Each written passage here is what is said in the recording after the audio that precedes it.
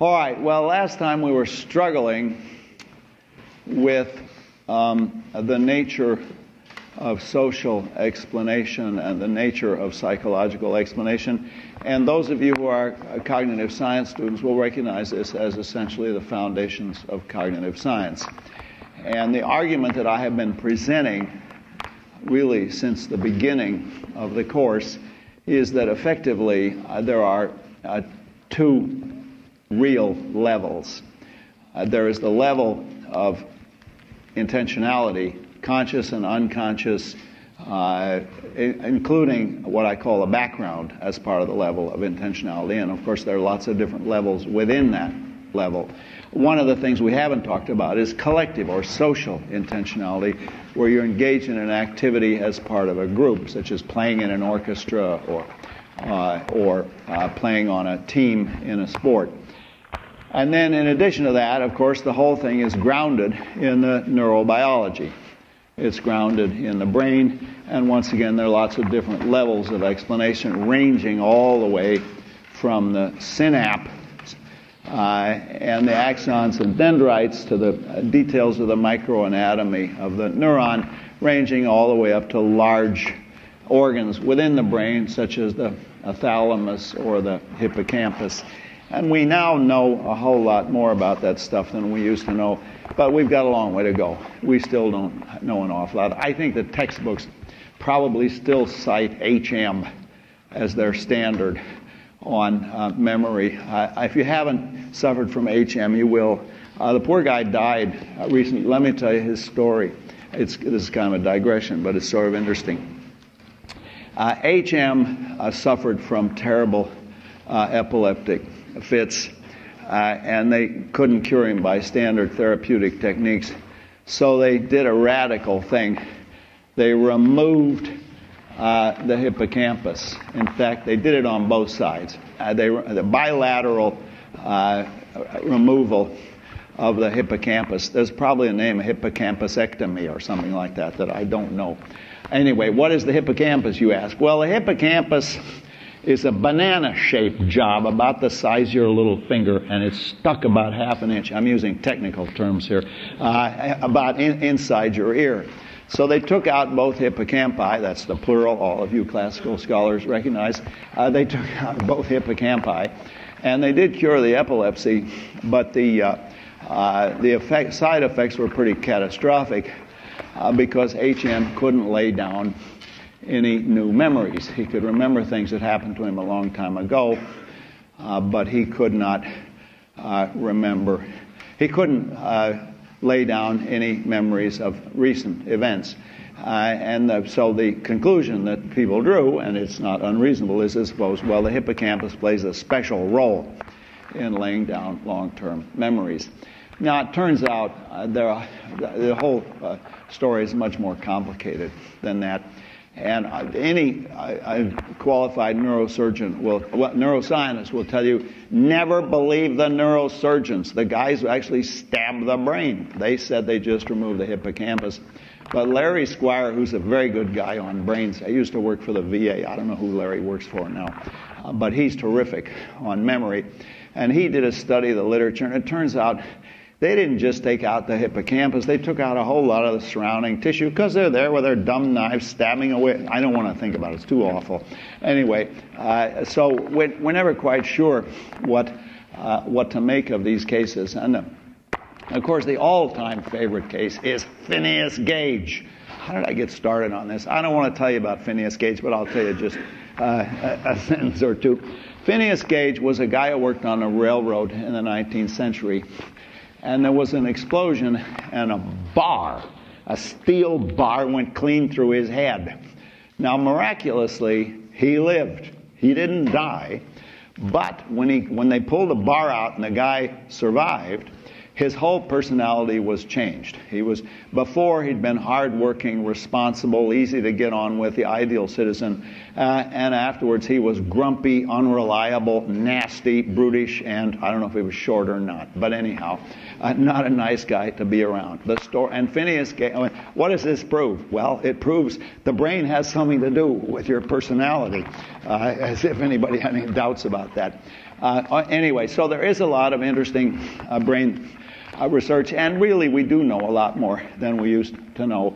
And I have not been active in this field for some time because I've been working on a whole lot of other stuff, but it is worth keeping a close track of it. I wrote an article, which I think is in the collected readings, on consciousness for the annual review of neuroscience.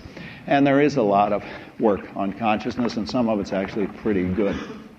Okay, now we are now discussing the nature of explanation in cognitive science, and I have argued that no empirical sense can be given to the idea that in addition to consciousness and sort of common sense unconsciousness, where you have things that you're not thinking about at the moment, and neurobiology, that there is a special level of what I call the deep unconscious, of unconscious mental processes that are so abstract, so deeply embedded, that they're not even the kind of thing that you could become conscious of. You couldn't become conscious of all of the computational processes, or indeed any of the computational processes that enable you to see, for example, that enable you to look around the room and identify people, chairs, lights, windows, etc.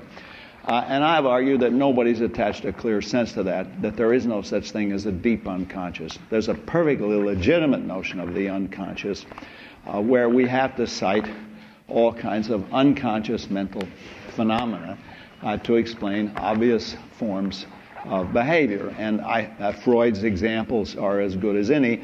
Freud gives the example of hypnotism, whereby we can observe the person in the post-hypnotic condition. That is, we give them, when they're under hypnosis, we give them a suggestion, we tell them to do something, and they come out of the hypnosis, and then they do the thing they were told to do, though they always invent some reason. A sort of example that Freud, I'll give you a slightly different example from the one that he actually used, but the kind of example is you tell them, when I say the word psychology, you're going to crawl around on the floor.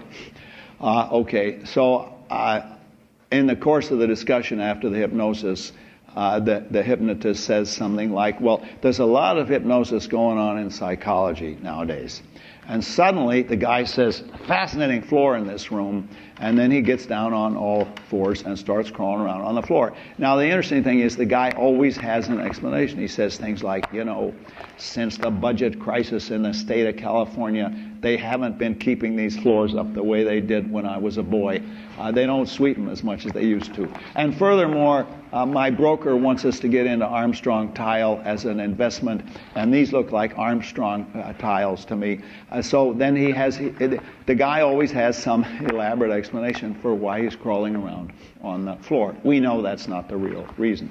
Now, I think that notion of the unconscious is perfectly legitimate, and it is indeed, I think it's essential. And there are lots of other more recent psychological experiments about priming and all sorts of cases where people are mistaken in identifying their own motivations. And we're pretty clear in the experimental situation. Two authors you should look at are Nisbet and Wilson, who've done a lot of stuff on this.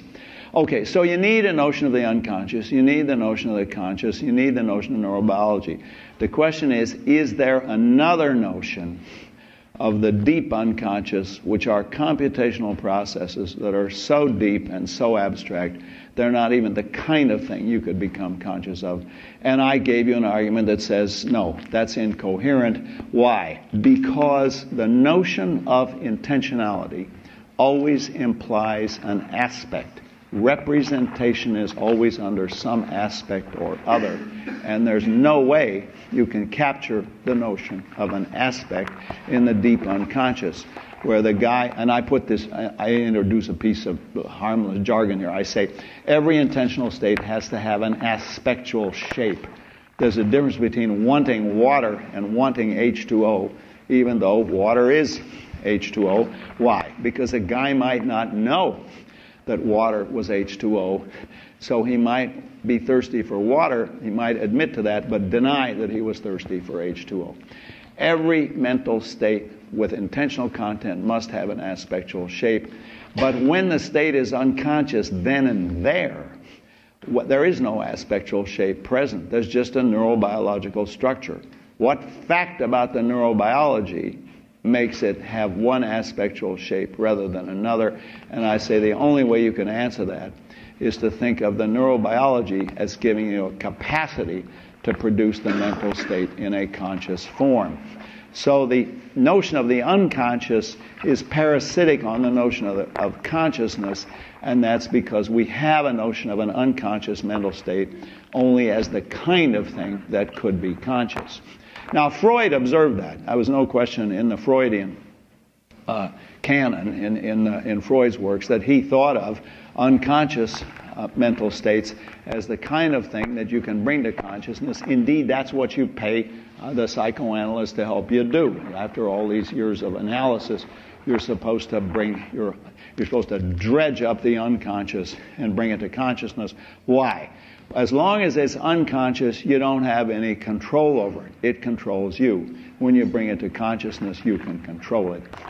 Now, if I understood intellectual history a bit better than I do, I would understand why Freud, first of all, was so ascendant for so long and why he has rather suddenly dropped out of fashion. My parents' generation was much impressed by Freud. My generation was already more doubtful about Freud, though there were a lot of Freudians running around the woods even then. My mother was a medical doctor, and she really took Freud very seriously. So whenever I used to slug my little brother, what are little brothers for God's sake, if you can't slug them? Whenever I slugged Billy Boy, my punishment was I had to read a chapter on sibling rivalry in a book written by friends of my parents, this dreadful book, Backwin and Backwin, Principles of Child Psychology. It's probably on Google somewhere. I hope to burn all the copies. Anyway, there is a boring chapter on sibling rivalry. I couldn't even pronounce it when I was 8 years old, but every time I slugged Billy Boy, I had to read this dumb chapter. Anyway, that shows you how seriously that generation took Freudian psychology. But I think it's gone out of fashion. I don't know. Do you personally get psychoanalyzed or have friends who get psychoanalyzed? I think Berkeley, you see, is full of Freudian analysts, but as far as I can tell, they're a bit like the Chinese laundry that takes in other Chinese laundry. They psychoanalyze each other. And I don't know how many clients they have left. So they are defensive. I lectured to the Psychoanalytic Society of San Francisco. And I talked about the nature of psychological explanation, and it struck me, for a bunch of shrinks, they're pretty defensive about their professional operations. They want to know, well, what do you really feel about psychoanalysis? Do you really believe in it? So I told them another story. I mean, what can you do? You just give anecdotes. Among my parents, when I was a child, among my parents' friends was a psychoanalyst who'd actually been trained by Freud himself. Dr. Leo Tepley escaped from Vienna and had a psychoanalytic practice in Denver. And Leo he hung around the house, and I got to know this guy. He seemed a nice enough guy. But he was always asking me dumb questions. Once, when my father went on a business trip, we all went down to Union Station. People used to do that. They don't do it anymore. Nobody goes to the airport with you. But they all went down to Union Station in Denver to see my dad off on the train. And Leo took me one side and said in a heavy Viennese accent, "Are you glad your father is going away?" I was about 5 years old, you see. And I, frankly, no, I wasn't glad my dad was going away. But Leo obviously had an agenda that at the age of 5 I did not understand. Leo had the agenda that at the age of 5, you must want to be raping your mother. That's what any good 5-year-old child wants to do. Now, I have to confess, at the age of 5, I had other things on my mind. But anyway, I don't know how we got off onto this. What I'm really trying to tell you is that there are fashions in the study of the mind, And the Freudian psychoanalysis had an enormous influence for a long period of time. And it would be interesting to know what was the source of its influence. It even got into literary theory, for example. A whole lot of people, Edmund Wilson, who was a pretty good critic, thought, well, we've got to give psychoanalytic interpretations. And he did a rather dumb psychoanalytic interpretation of Henry James, which, to his credit, he later took back. He thought it was a dumb reading of Henry James. But in any case, Freud was very influential for a long time, and now I think it has gone out of fashion. And it may have been the feminists who partly discredited Freud, because he had a very negative attitude about women. What on earth do women want? Well, that's a good question, but he didn't get a satisfactory answer to it. Okay, so we're in a situation, I am arguing, where we have no clear notion of the deep unconscious, where there's no empirical notion, no scientific validity to the idea that our behavior is explained by a whole lot of unconscious mental processes, which are not even the kind of thing you could become conscious of, because they are all computational. They are a whole lot of zeros and ones, millions of them, flashing through your brain, and that's really what explains your ability to learn a language or your ability to see objects around you. Now, I've argued that there is no sense to that, that you've got to substitute for that what I call the shallow unconscious, a common sense notion of the unconscious, and consciousness and neurobiology. Now, how then do you explain the appearance of intelligent processing in unconscious behavior? And I offered an explanation for that. I said, you have to do something which is analogous to Darwin's inversion of the traditional explanatory apparatus. You have to do a kind of inversion of the conditional. And you remember, I'm going to go through this slowly now, but I want to remind you. You remember I said the Darwinian revolution was a deeper revolution than a lot of people realize, because it didn't discover a new explanation. It discovered a new form of explanation. So instead of saying the leaf turns toward the sun, the plant turns its leaf toward the sun because it wants to survive or in order to survive, you substitute two levels. You say the plant turns its leaf toward the sun for purely mechanical reasons. It secretes the growth hormone auxin. But plants that do that are more likely to survive than plants that don't. So survival still functions, but the explanation got inverted. It's not, now survival is not the goal, because there isn't any goal. It's just something that happens. But survival is essential, however, to the long-term survival of the species. The survival of the individual plant is essential to the long-term survival of the species. So if you take the historical view, survival still functions in the explanation, but it's no longer the goal. It is something that happens.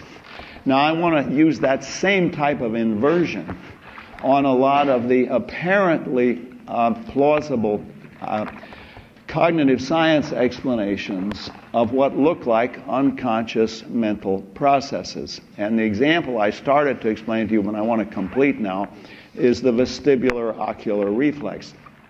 The vestibular ocular reflex plays a crucial role in vision because it stabilizes the retinal image. If you didn't have a VOR, you'd have a hell of a time being able to see when you're in a moving car or walking or running.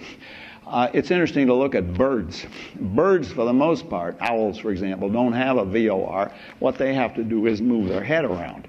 So you see the bird sitting on the telephone wire moving its head around because it doesn't have, the VOR enables you to keep your head still and still keep focused on an object because the eyeball will move inside the head. So if you were an owl driving a car, if you could train your owl to drive a car, the owl would have to do a whole lot of this kind of head movement in order to keep its eye on the road. You don't. The VOR takes over.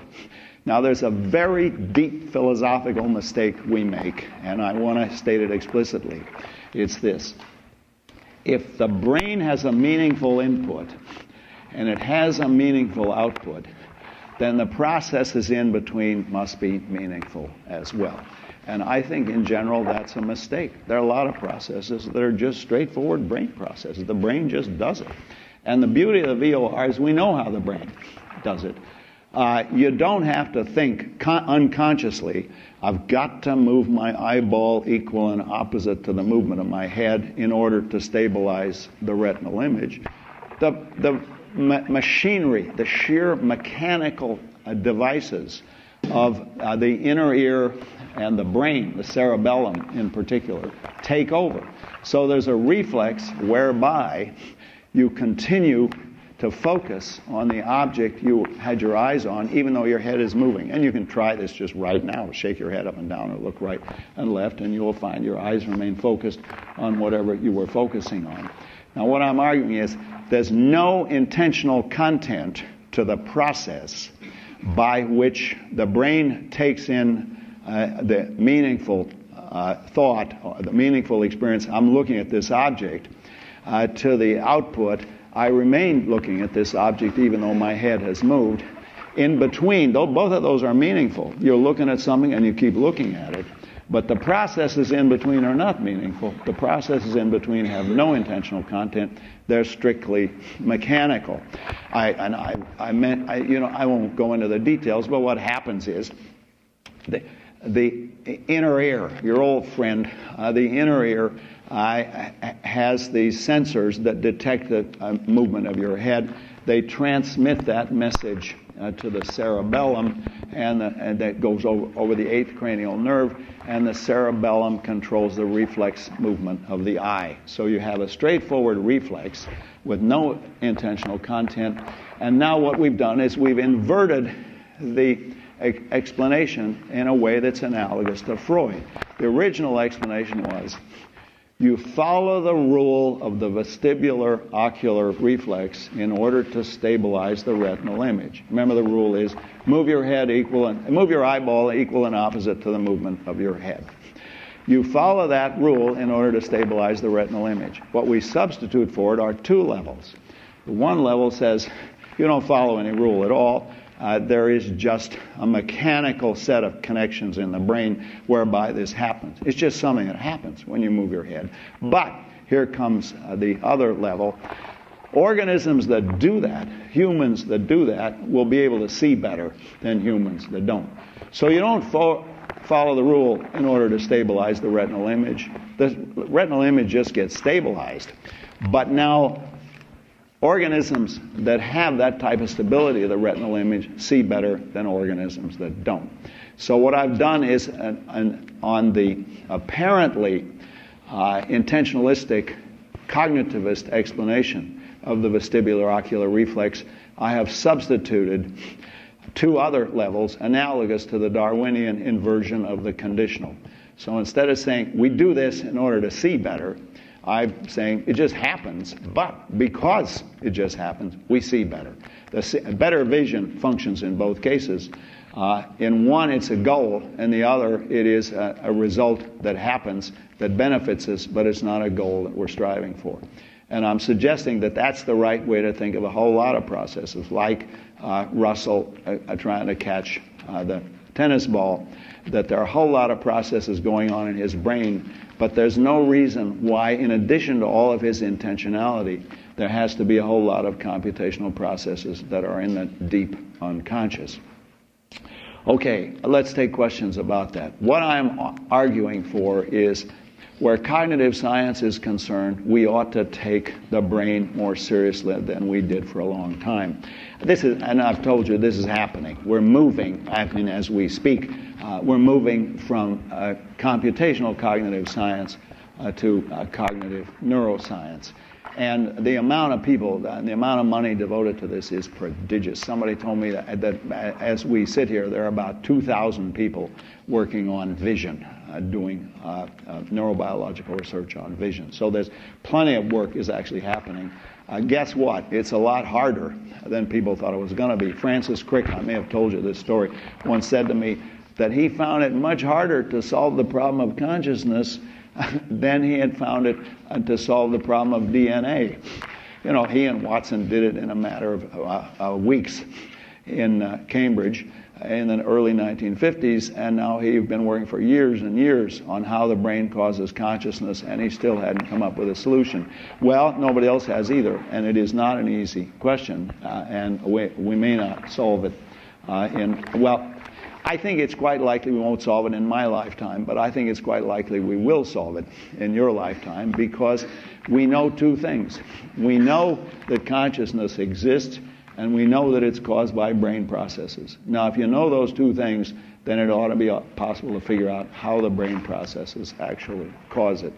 And I don't know of any theoretical obstacle to that, though various people claim that there are theoretical obstacles. Okay, so that is my suggestion as to how we ought to construe cognitive science as a research project or a set of research projects, and it's happening. I mean, I won't say I'm winning the argument, because I don't think a lot of people paid attention to my arguments, but I think something like this is happening simply because we have much better brain research techniques than we used to have. Okay, let's take questions. By the way, is this thing, it's not working right, huh? Okay, what? It works fine? Okay, because it seems to me it's shouting back in my ear, but that's all right. I like to hear myself talk. Yes?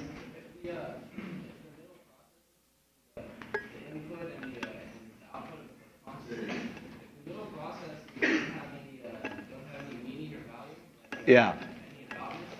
Then how do they add up to retain their spectral shape in consciousness? Yeah. Become conscious again? How do they add up to their? Yes.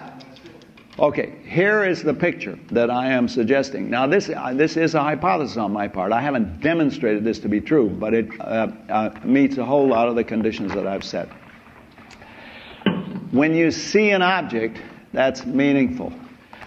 When you're actually visually presented with an object, and when you interpret the experience in such a way that you recognize this as a face of somebody you know, the temptation is to think that in between the initial input, which was meaningful, and the output, which is the recognition, which is also meaningful, there must have been a lot of meaningful processes of inference. That was the whole point about the Ponzo illusion, was that it looks like you've got to be making these inferences in order that you can see the top line as longer than the bottom line, when in fact they're the same length. What I'm suggesting is there's no need to postulate any meaningful inferences.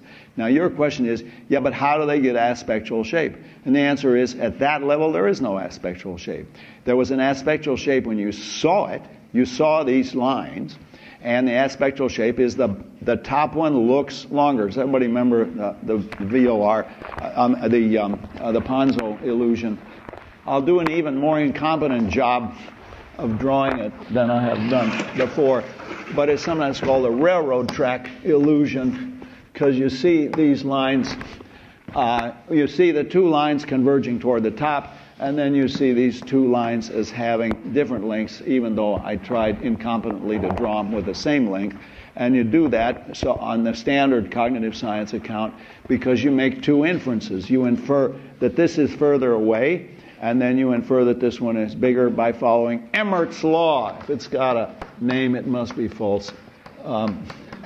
Emmert's law says that when you have a stimuli on the visual when you have visual stimuli on the retina that are the same size, the brain will perceive the one that is further away, that is perceived as further away, as bigger. If it looks as if it's further away, it will look bigger.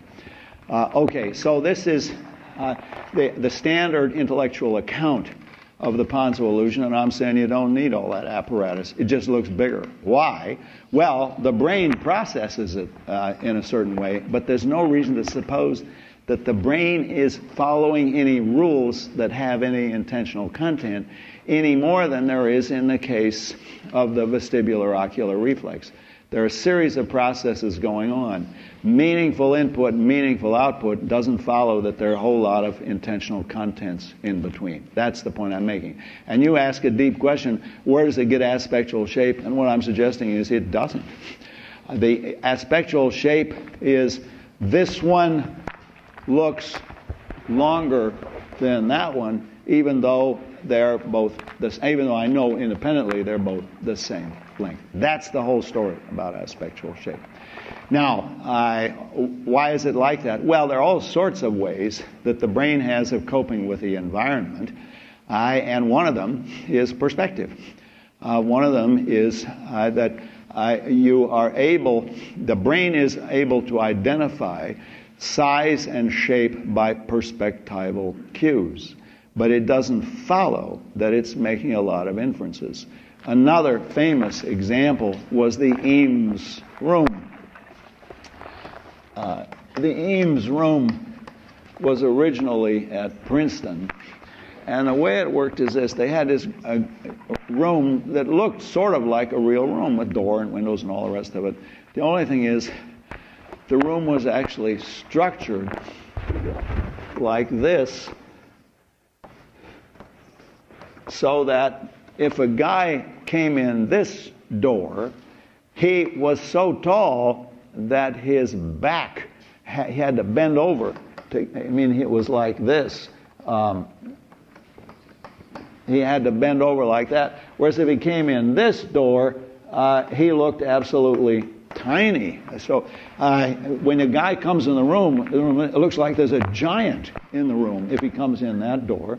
And if he comes in the other door, he looks like a midget because the room is skewed. Now, why? Well, presumably because we're used to more or less rectangular rooms. So we interpret the guy as bending over, we interpret him as a huge guy in a normal-sized room. Now, what supports that hypothesis is if it's somebody you know pretty well, like, for example, it's not a guy, but it's your husband, then this looks like you're in a goofy room. It doesn't look like your husband suddenly became a giant or a midget. So, what's going on there? Well, you have a set of experiences with people you know, and so you don't allow the room to trump what you know, whereas in the other case where it's a stranger, you allow your habitual expectations about perspective to predominate.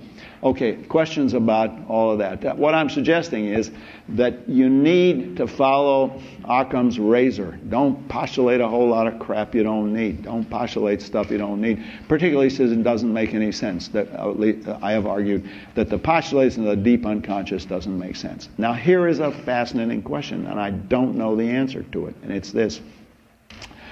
Where is linguistics going to add up? You see, we've now had 54 years of the Chomskyan revolution. The first book was published in 1957, Chomsky's Syntactic Structures, and it was a revolution. In fact, I wrote an article that became fairly well known called Chomsky's Revolution in Linguistics, and Chomsky did revolutionize the study of language.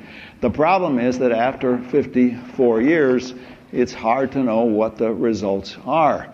Every few years, they have to have another scientific revolution. They give up on the explanatory apparatus they had.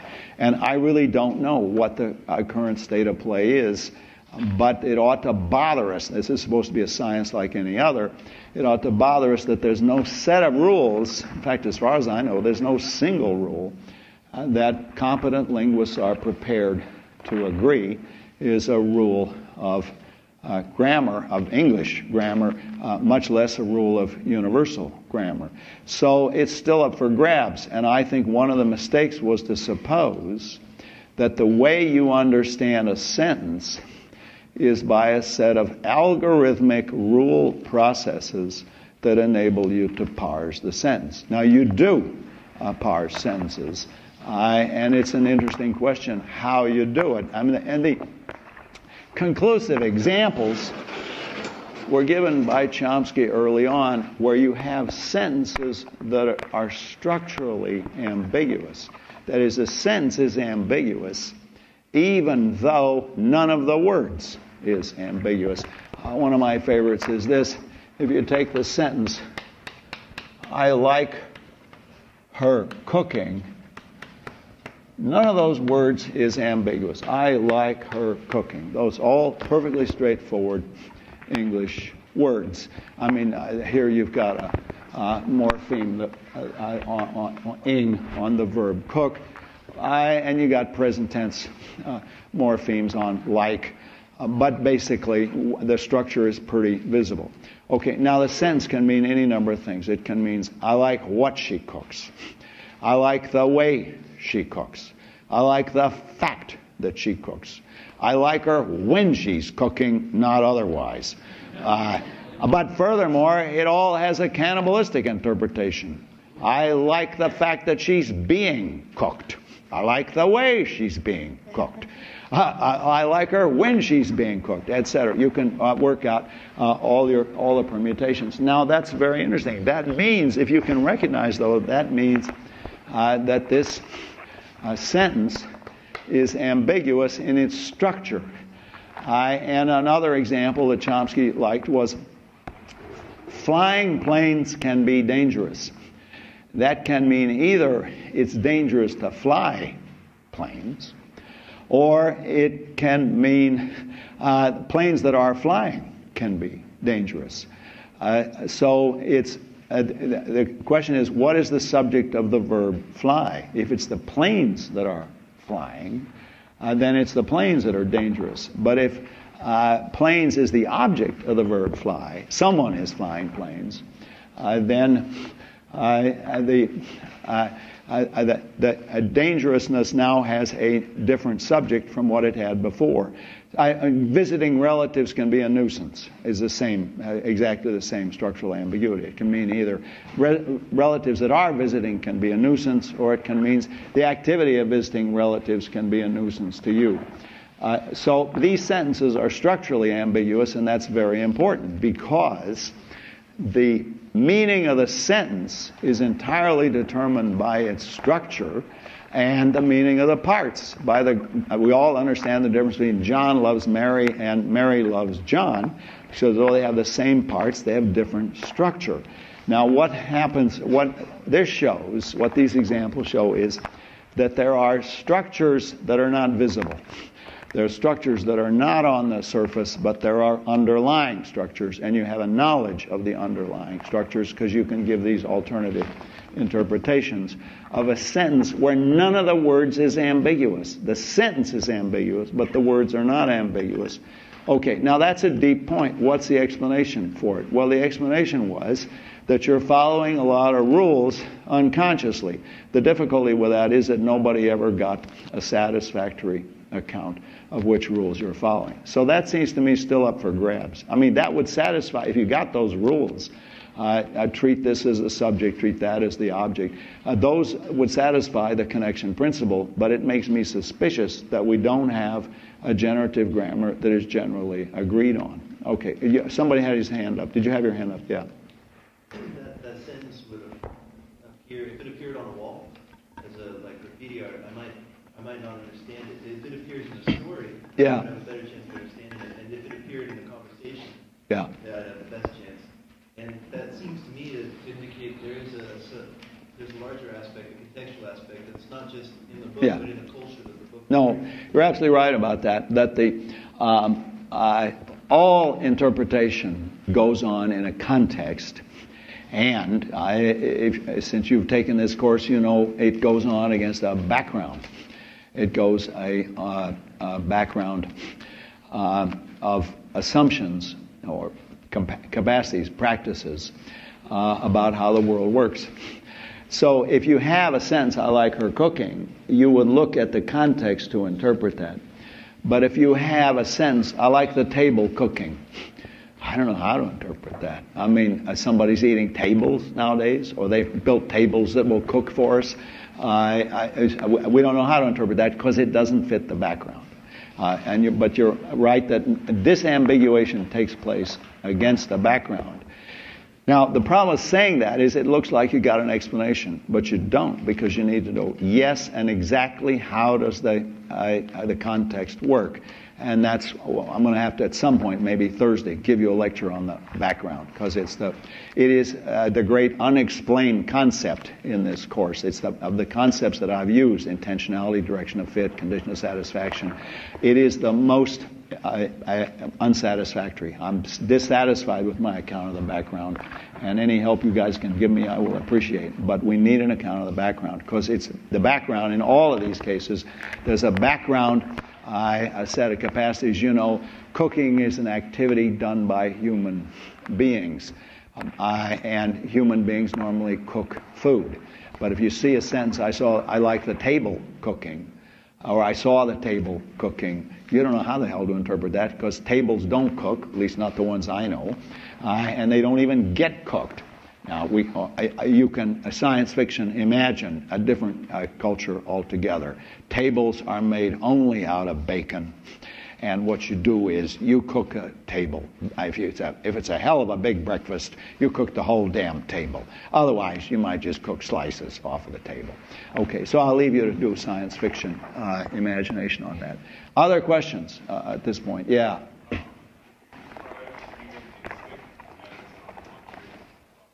I describe what as? Yeah, human instinct. Well, the problem with instinct is that too many different things are included under the concept of an instinct. It's like the concept of a reflex. Now, we've made some advance. When I took an undergraduate biology course, they told us, in all seriousness, human beings have no instincts. Absolutely crazy. How can any science at any point think that? I mean, leaving aside sex and survival, for example, we have an instinct to walk upright. Very few of us walk around on all fours.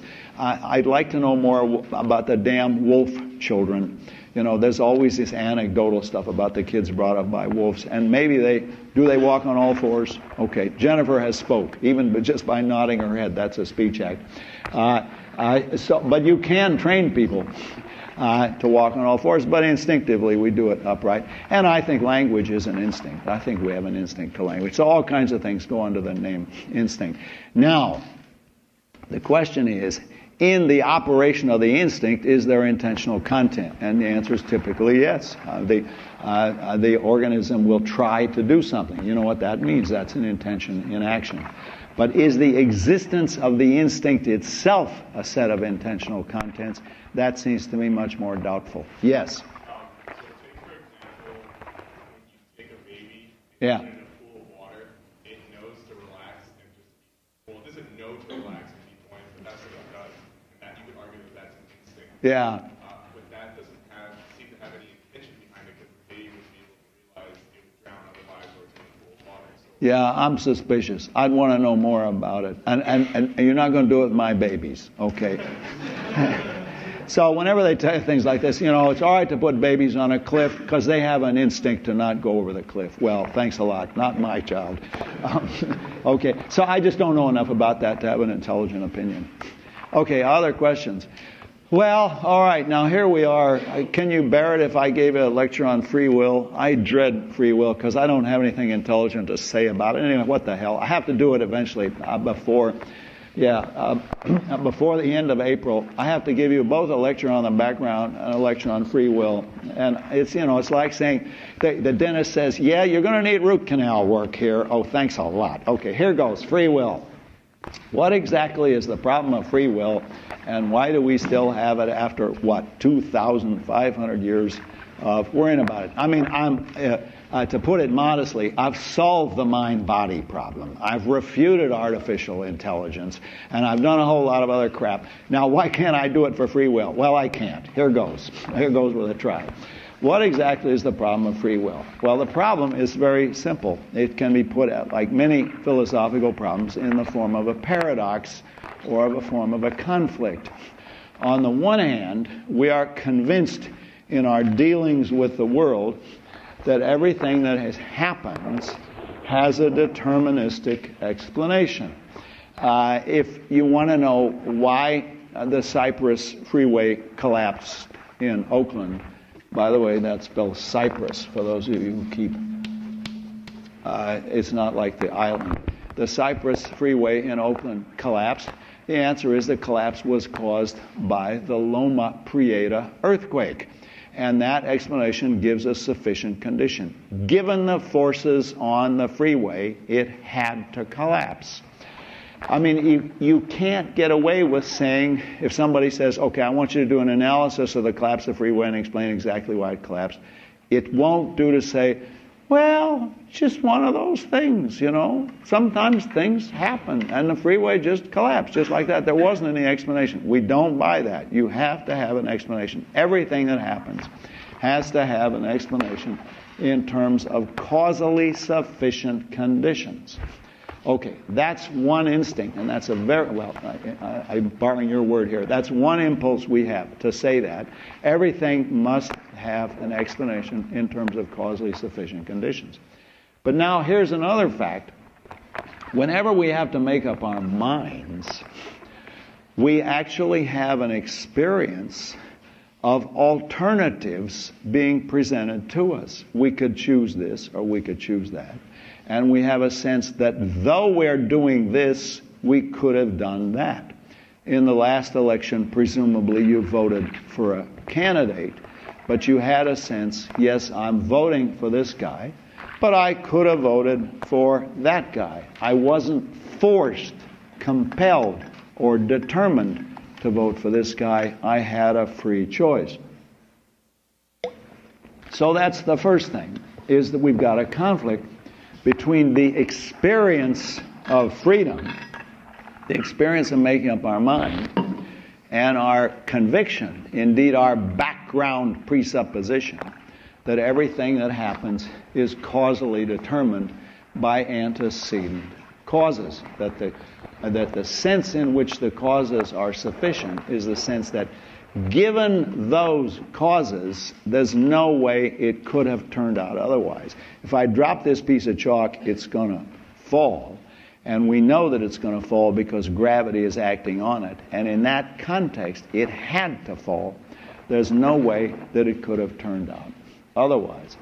Yet our experiences of making up our mind, where we have the experience, we could have done otherwise. Now, I have a name for these experiences. I call them collectively the gap. There's a causal gap between our reflecting on what we're going to do and our actually making up our mind to do it. And the problem of free will can be stated quite succinctly. The experience of the gap is inconsistent with our conviction that everything is determined. The experience of freedom is inconsistent with our conviction of determinism. Well, you might say, well, what's the big deal? That's absolutely common with all sorts of common sense conviction.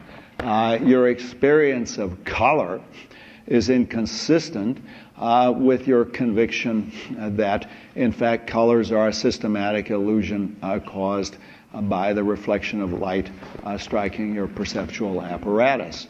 Or your experience of the flatness of the earth in Kansas is inconsistent with your conviction that the earth is round. So what? You give up on your common sense conviction. It looks flat, but in fact it's round. And objects look colored, but in fact it's just the effect of light reflectances on our visual system. Now here's a difference between freedom and other illusions. If freedom is an illusion, it's one we can't give up. You can't meaningfully make up your mind except on the presupposition that alternatives are open to you. You can't meaningfully deny freedom of the will in situations where you're actually trying to make up your mind what to do. So imagine that you're in a restaurant and they bring you the menu, and it's got a choice of the veal, the fish, the beef, and if this is Berkeley, vegan. Okay, you got a vegetarian stuff on the menu as well. Now you look at all these choices, and the waiter comes and says, "What would you like?" Now what you cannot do is say, "I'm a determinist. Che sarà, sarà." It's an Italian restaurant. Che sarà, sarà. I'll just wait and see what happens. I'll wait and see what I order. I don't have to make up my mind. Everything is determined anyway. Now, why can't you do that? It's a free country. And the answer is the refusal to exercise free choice is only meaningful to you as an exercise of free choice. That is, if you refuse to exercise free choice, I refuse to choose because my choice is determined anyway, that utterance is only meaningful to you if you take it as an exercise of free choice. I have freely chosen not to exercise free choice. You can't shake off the conviction of free choice when you're actually making up your mind. And the attempt to shake it off by saying, well, I don't really have free choice, so I won't try to choose, that is itself a free choice. Does everybody see this point? And it's hard to get people to see this. I gave a lecture on this once in London. And in the question period, a guy said, yes, but if determinism were proven to be true, absolutely proven to be true, would you accept it? Would you accept the proof? And I said, listen carefully to the question you just asked. The question is, if it were definitely proved that there is no such thing as free, rational decision-making and choice, would you freely and rationally decide and choose to accept that conclusion? That is, there's no way you can ask the question without denying the premise of the question. Now, this, you might say, but that's like any other illusion. I mean, in the Ponzo illusion, the line still looks longer even after you know that it's the same length. No, it's not like other illusions, because you can live your life on the assumption that those lines are the same length. You can live your life on the assumption that color experiences are illusion, but you cannot live your life on the assumption that there's no such thing as free choice, because you're constantly put into situations where you have to make a free choice. And even if you refuse to make a free choice in those circumstances, that is itself a free choice, the choice to refuse to make a free choice. Now, number one, this doesn't show that determinism is false. It just shows that it's not like other, free will is not like other illusions, if it's an illusion, because you can't live your life on the assumption that it's an illusion. Even if you're intellectually convinced that determinism is true, you are still forced by the logical structure of your own conscious intentionality to act as if freedom were true, as if the gap were real, because when you're in the gap, when you're in a situation where you have to make up your mind, you cannot intelligibly assume that you have no power to make up your mind, that you're just in the grip of forces. Notice that the guy who asked me, would you accept it, did not ask what the question would demand, and that is a prediction. If determinism were shown to be true, would your mouth flap open and affirmative allomorphs come out? Affirmative allomorphs is technical jargon. Means, would you say things like, yeah, sure thing, and how, you bet. Those are all, there's high speed, there's high-tech linguistics here. Those are called affirmative allomorphs. At least that would have been in the spirit of the question. But he did not ask me that. He asked, would you accept it? Meaning, would you freely and rationally decide to accept that there's no such thing as freedom and rationality? Now, I've been talking about the gap, but in fact, if you look at the phenomenology of it, there are three different gaps. There's the gap where you have to make up your mind. You have a whole lot of reasons for doing something, for voting for a particular candidate, and you make up your mind. But you don't sense the decision as determined. You sense a gap. Then once you've made up your mind and you get to the actual choice situation, or the actual situation where you have to act, all the same, you got to do the thing that you decided to do. So you decided to vote for the Democrats, but you get in to the ballot booth, so you have reasons that lead to decision, and there's a gap right here. That's a gap between the reasons and the decision, and then the decision to the onset of the action, and there's another gap. And then if the action is extended, you're trying to swim the English Channel or you're trying to finish your term paper, there's a gap along the way whether or not you're going to keep going. And this is another way of saying that human action is not passive like perception. It's not up to me what I see when I hold up my hand in front of my face. There's no such thing as the philosophical problem of the freedom of perception. But there is a problem of the freedom of action, because in the case of action, unlike perception, we experience these three gaps. The gap of rational decision making, the gap of initiating an action, and the gap of the continuation of action to completion. Now, strictly speaking, those three are all parts of a single gap, the gap of voluntary intentional action. In any voluntary intentional action, you always have the sense, I'm doing this, but I could be doing something different.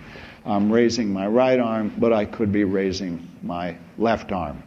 I'm speaking in English, but I could be speaking in French. Oh, God knows if I could still do it anymore, but I have done it anyhow. Okay, so you have a sense of alternative courses of action open to you, and that manifests itself in three different cases. In the case where you're making up your mind, in the case where you've decided to do what you've made up your mind to do, and the case where you've started doing something and you've made up your mind to do it, but you then have to continue to completion. You have to complete your term paper, or you have to complete swimming across the river. You started the act, but you have to carry it out. Now, the question is, are those gaps, or is that single gap, is it real, or is it in fact an illusion? Is the whole thing completely determined? Okay, now that's the question. The problem of free will can be stated in one sentence, and that is, the question is it the case that all human actions are preceded by causally sufficient conditions such that, given those causes, the action had to occur? The reason it's a problem is we have the experience of the gap, we have the experience of freedom. That's the problem. Now I'm going to tell you the standard textbook solutions. They all seem to me bad. But that won't surprise you. But anyway, I'm going to tell you what the standard solution is. Any questions about what the problem is? Now, why there is a problem about free will? Okay, the standard solution today, the one that I think most philosophers accept, is called compatibilism. And compatibilism says that free will is really compatible with determinism. It's just a linguistic confusion to suppose that they can't both be true. The question whether or not freedom exists is the question not, are there uncaused events? Of course there aren't any uncaused events. The question about freedom is the question about certain kinds of causes. Now, there are certain cases where your decision was forced. You were compelled. You were under duress. Let's say you voted for Obama. That was a free choice because nobody compelled you. But if there was a guy holding a gun at your head and he said, vote for Obama or I'll blow your brains out, then it's no longer a free action. Then it is an action that is compelled, forced, or under duress. So the opposition, the real opposition, is not between freedom and determinism, but between freedom and compulsion. Are there any free actions? There are lots of free actions. Here's one. I just raised my right arm. Nobody forced me to do it. But are all actions determined? Of course all actions are determined. This one is determined, for example. I just raised my right arm, but that was completely determined. So the idea, the solution to the problem of free will is to see there's no real conflict between freedom and determinism. The thesis of determinism is the obvious truth that all events have causes and actions are events like any other. So to give an explanation of an action, you simply have to cite the causes. The question whether or not there are free actions is the question whether or not there are certain types of internal rational causes of your actions. And that can be the case, that you have complete freedom for certain kinds of actions, even though they're all determined. I'm freely walking back and forth on this floor. My freedom is partly restricted by this leash that I've got here, but I'm freely walking back and forth. That's what we mean by a free action.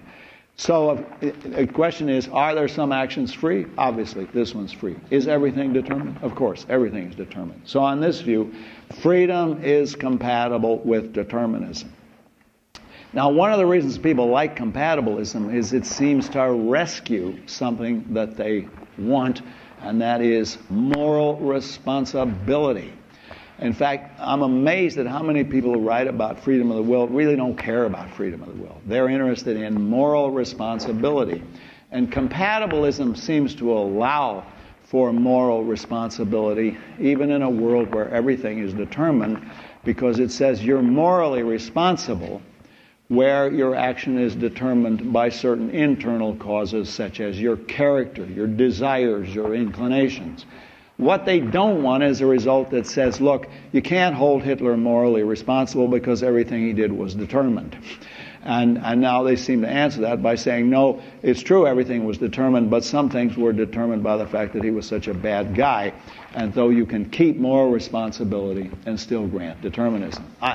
I think moral responsibility is a very confused notion. I'm not going to talk about it, but I think it's one of the things that drives compatibilism. Now, I'm now going to refute compatibilism, but I want you to appreciate the force of it, because the number of big honchos who accepted compatibilism is quite striking. It includes, well, Hobbes and Hume are famous compatibilists, John Stuart Mill, and then in the 20th century, just about everybody who wrote about this, Charles Stevenson, Donald Davidson, they're all compatibilists. I am not a compatibilist.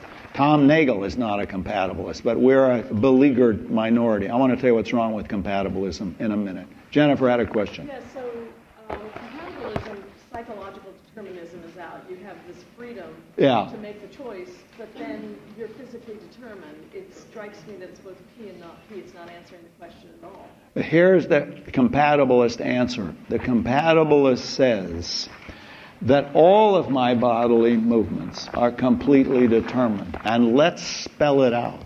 At the time of the Big Bang, 13 billion years ago, it was completely determined that at this moment, in this instant of history, Searle would raise his right arm. I don't know how he's referred to in the book of history, but all the same, it has to say at that point he's going to raise his right arm. 13 billion years ago, every muscle movement was determined.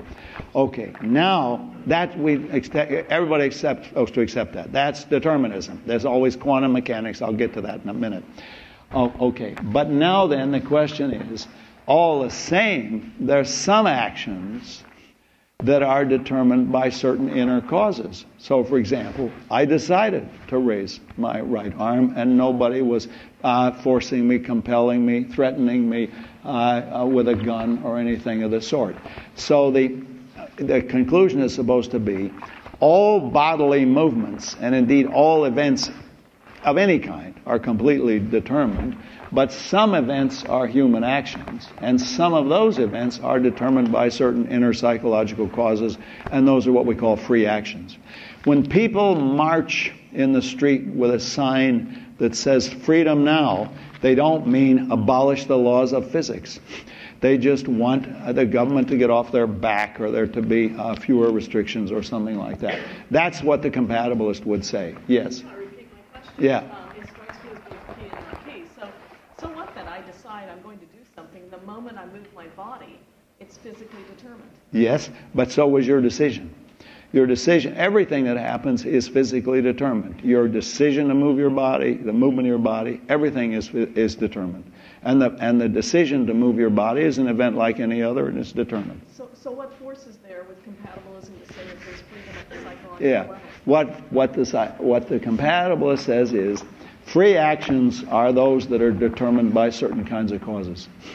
And the causes in this case are that you made up your mind. But was your making up your mind determined? Of course. Everything is determined. But we're now looking at the use of words. And according to the use of words, we call certain actions free, not because they're random events, but because they're determined by certain kinds of causes. And now the compatibilist goes the next step. Hume goes that. Not only is freedom compatible with determinism, but in fact, freedom requires determinism. For suppose determinism wasn't true, then your actions would be just random. They would be just random things that happen. They wouldn't be your actions at all. It would just be some random events. In order that you should freely have decided to vote for Obama, your action must be determined by such things as your character, your rational processes. So freedom isn't just compatible with determinism, it is. But in fact, genuinely free actions require that they be determined. They be determined by things like your character and your rational thought processes. Okay, now, what's wrong with compatibilism? Well, in one sentence, it doesn't answer the question. What it says is that there's a use of the word free and determined where an action can be both free and determined. Let's agree with that there is such a use.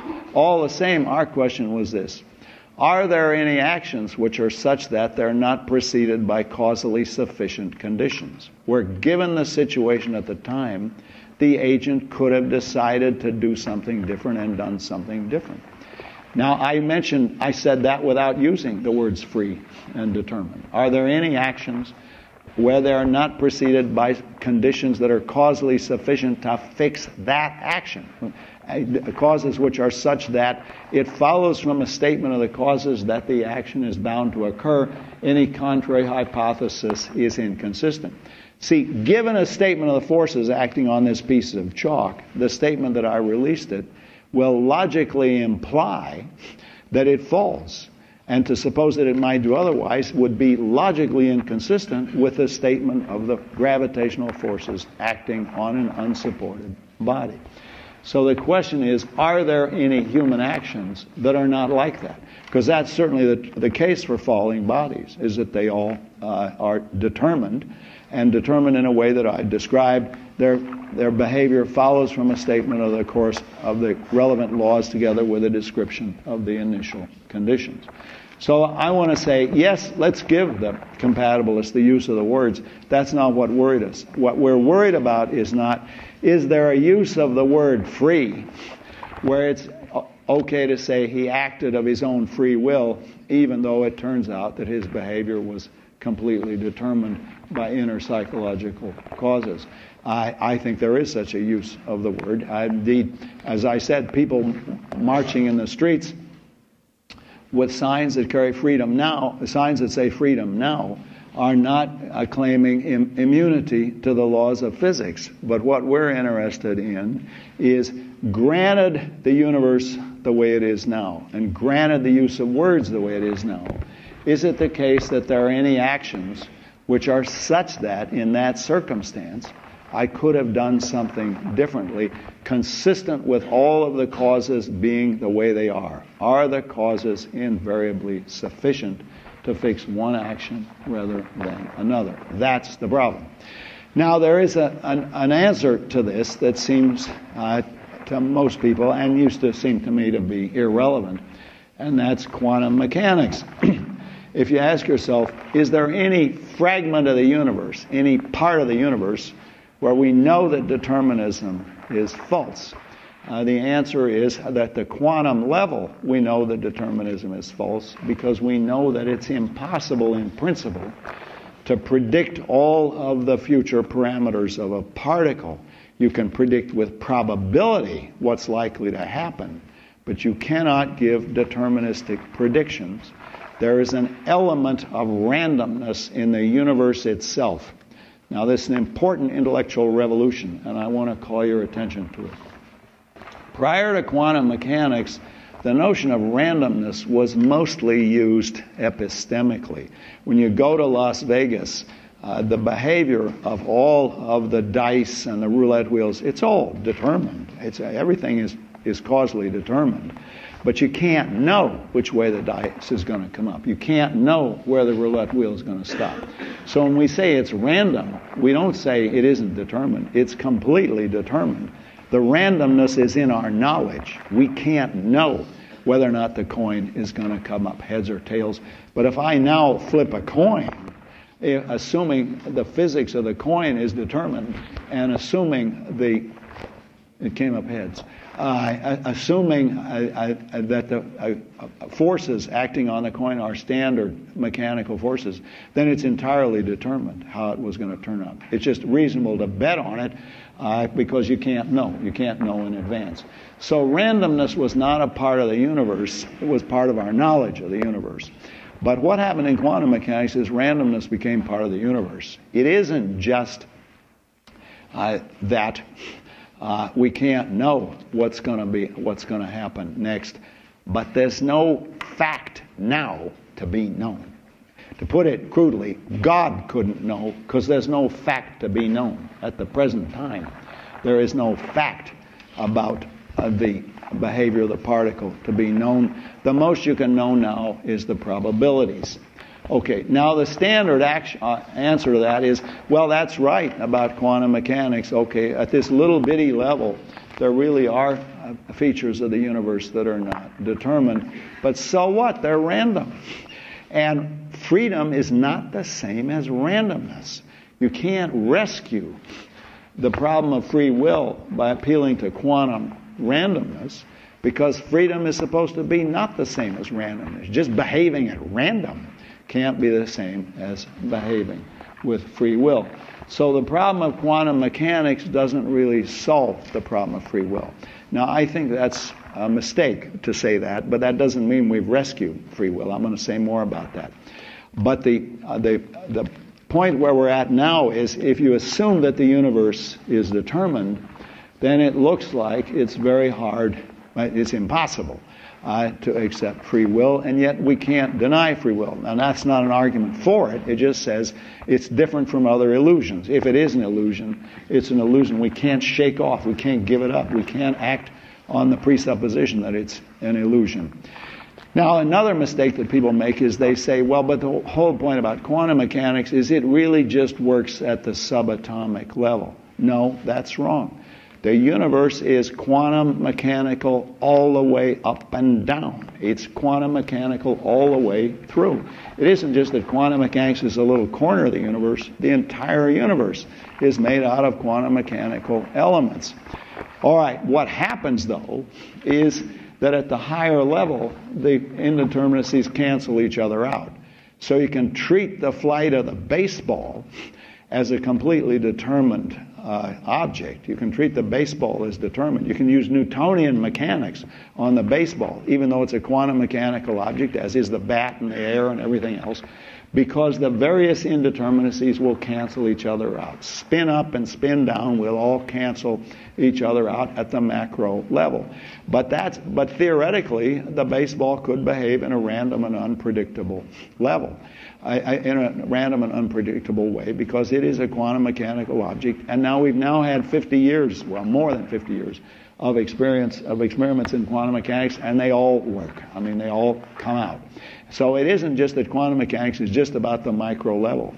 Everything is quantum mechanical, and that's very important. You see, this picture that most philosophers have, it's very hard to shake this picture, is to think, if we could go back to the time of the Big Bang and get all of the particles arranged as they were at the time of the Big Bang, then the history of the universe would be exactly the same. You'd have Nietzsche's eternal recurrence. It would be the same damn thing all over again. But what physics doesn't believe that. What physics believe is, no, it wouldn't be the same, because you'd have quantum indeterminacies throughout. Any set of particles would behave differently in different circumstances simply because of quantum indeterminacy. Okay, I think I detect from the heavy breathing that we've run out of time. We'll go on with this, and I will give an inadequate solution to the free will problem on Thursday.